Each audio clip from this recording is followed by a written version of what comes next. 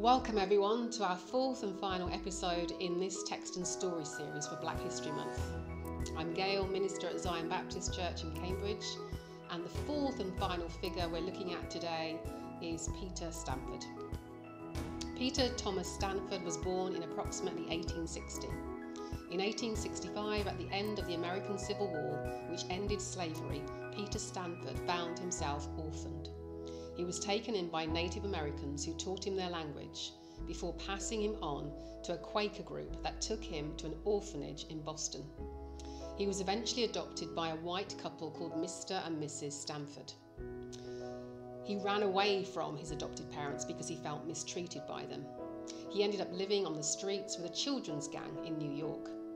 He converted to the Christian faith at a rally and came to the attention of some Christians who had been working for the abolition of slavery. With their help, he was able to complete studies and be ordained as a Baptist minister in 1878 in Connecticut. In 1882, Peter went to Canada and was briefly pastor of two churches there. He arrived in Liverpool, England in 1883 to try and raise funds for a church back in Canada.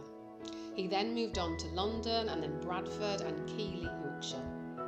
He settled in Birmingham, England in 1887, marrying an Englishwoman in 1888, and in 1889 he became minister of Hope Street Baptist Church in Birmingham. In 1890s Birmingham, there was great interest in campaigning against the lynchings of black people that were happening in America. In 1894, Stanford was asked via a public meeting to go to America as representative of Birmingham to report on these lynchings.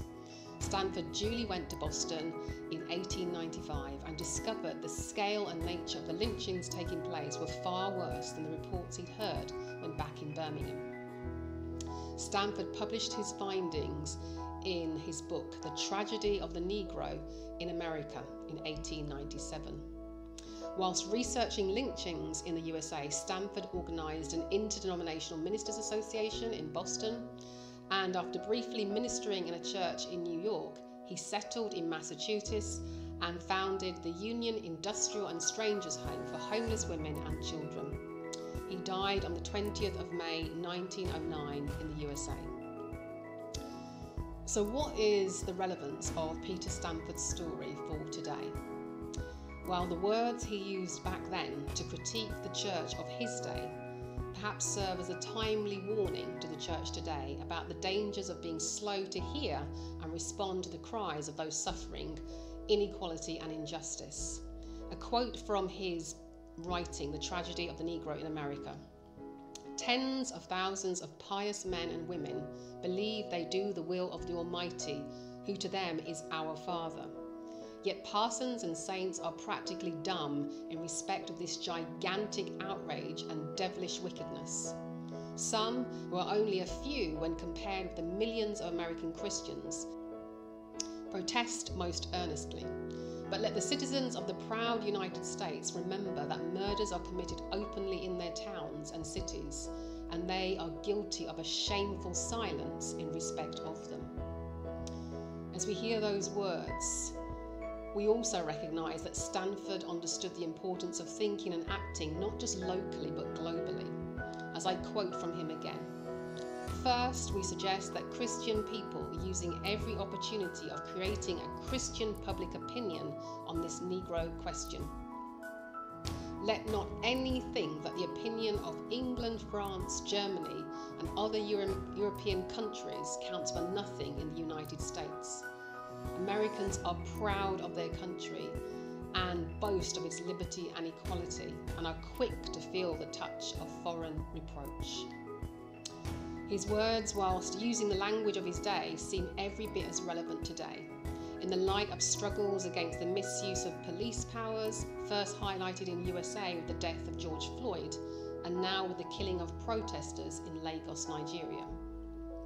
How might we be inspired by Peter Stanford's story to shine a light on things like disproportionate rates of incarceration and deaths in police custody of black people in Britain today?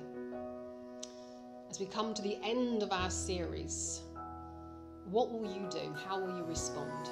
Mojola Agbebi's refusal to give up his African culture and insistence that it had value and should be respected. Nannie Helen Burroughs' entrepreneurial skills, starting a school for black girls and women. Sam Sharpe's strategic thinking and action as he mobilised and sought to liberate enslaved black people.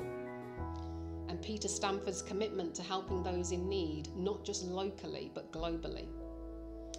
What will they inspire you, us, to do where we are today?